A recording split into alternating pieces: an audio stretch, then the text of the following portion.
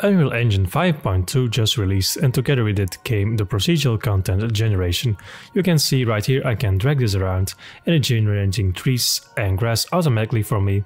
So I just created this in under 3 minutes if I really wanted to.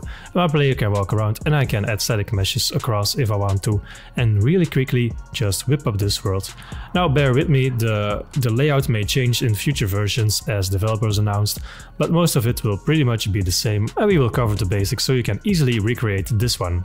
First of all, you need Unreal Engine version 5.2 or later installed. Then inside of Unreal Engine, you go to Edit, Plugins, and look for the plugin here, Procedural Content Generation Framework. Make sure this box is ticked and maybe you need to restart the engine. When you have done that, I'm going to first create a landscape to show you this. So here under the modes, go to landscape and let's create this landscape for testing purposes. Then we go to content drawer, right click, look for PCG. This is the procedural content generation graph. Click on this one, give it a fitting name, hit enter and then drag this inside of your level. So this is the area that this will be in. So back here on the content drawer, let's double click to open this one up. We get a bunch of nodes here, but I'll show you the basic ones. First, let's make some room between those. First node we are going to add, so drag this off. Look for surface sampler. And instead of in, open this one up. We want this onto our landscape. So Ctrl hold to move the pin to landscape. Hit save. Right now nothing happened, but when I click here and I hit D on my keyboard, you see this is in debug mode, and then I see the areas here where my procedural content will be generated. What you can do then is increase or decrease this. For example, let's make this 10 times smaller. You can see the amount of dots changes, or I can set it back, and then I can change those. What I can also do from the out pin, I can transform points. So we need the points of this.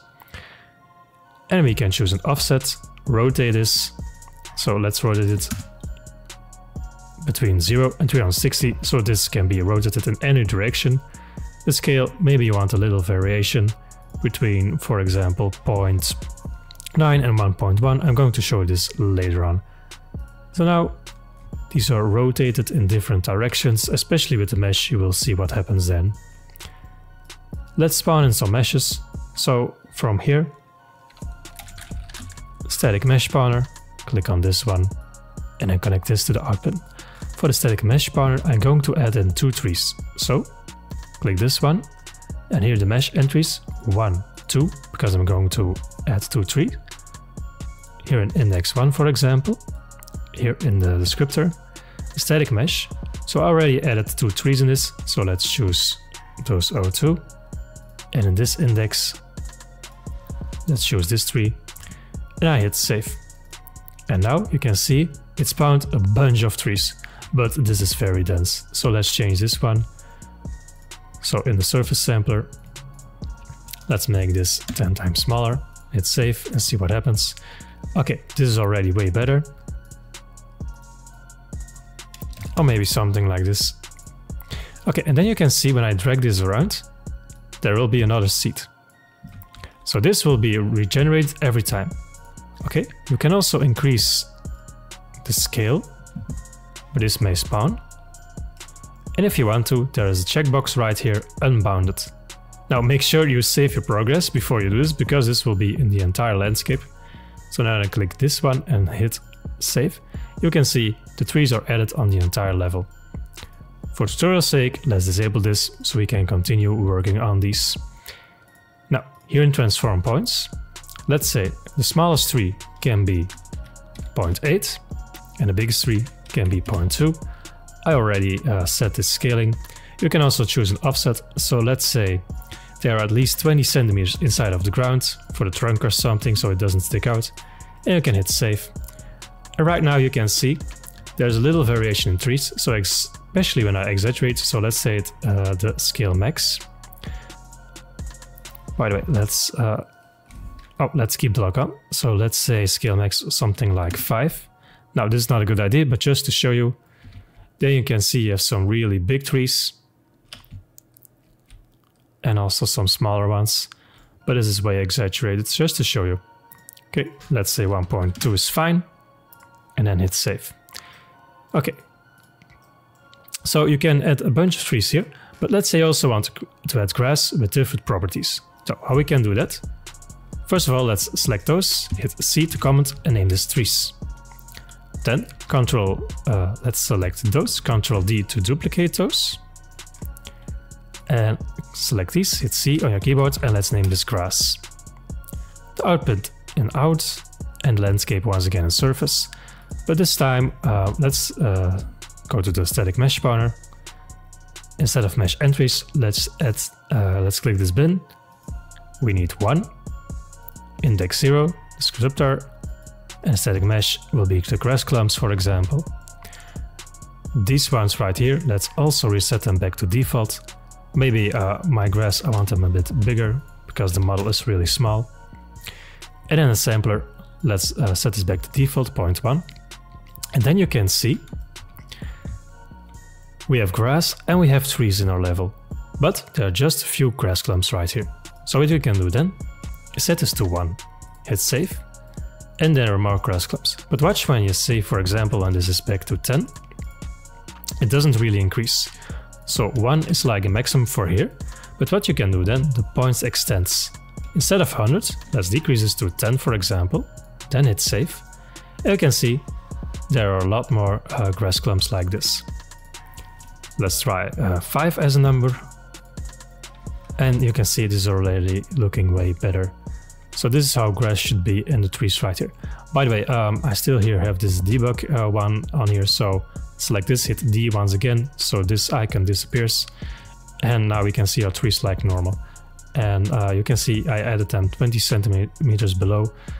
Okay, so this is what you can do. And then you can just copy those and add rocks, for example, and also play around with these points right here. But now I'm going to show you. Let's also add a landscape material to this. So I have my landscape select, clicked on landscape. I have some material prepared for this.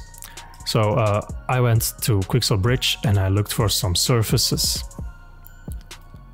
The forest floor is the one that I used here. So let's drag this forest floor onto the landscape, or have this one selected. Ctrl space to lower this one and apply this right here.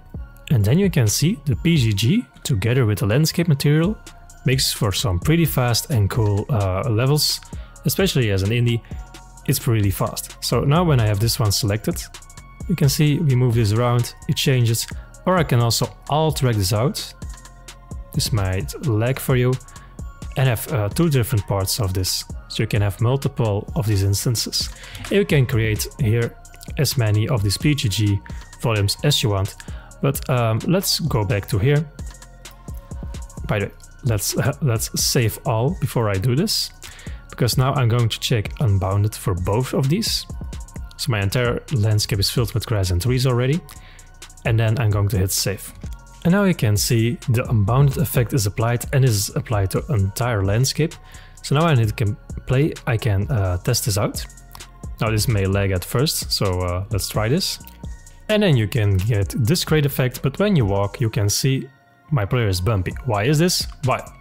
We need to fix the collisions of the grass, because I want him to go through the grass and not hindered by the grass. So here in my grass folder right here, static mesh spawner, with this one under here, we can see collision presets, block all dynamic. Let's set it to no collision, then hit save, and let's try again. And then you can see when we walk around, this error is fixed. This is a quick one that I want to show you. It's a pretty common error that happens. This is just scratching the surface. These are just 3 nodes that we applied.